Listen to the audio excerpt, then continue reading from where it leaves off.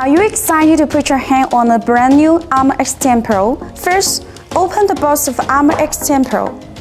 Take out the documentation packets, the phone, the charger, and the USB to Type-C data cable. Open the documentation packets.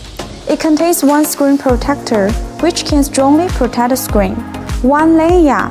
Take out the user manual, warranty cards, and the SI needle.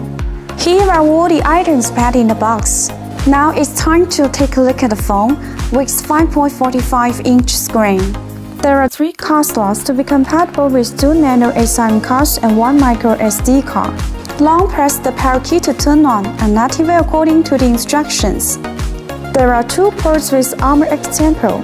One 3.5mm headphone jack to connect to 3.5mm audio equipment, and one Type-C port for charging and data transmission. And it is equipped with 2 keys, one custom key for a single click, double click, long press.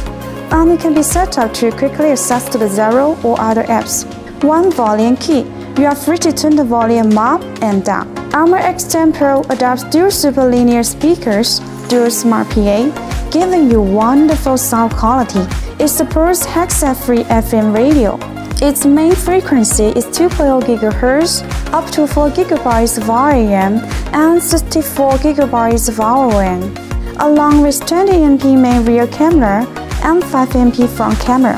Armor X10 Pro is shockproof of 1.5 meter and waterproof up to 1.5 meter. With safe and stable Android 11 OS, there are no apps and redundant applications.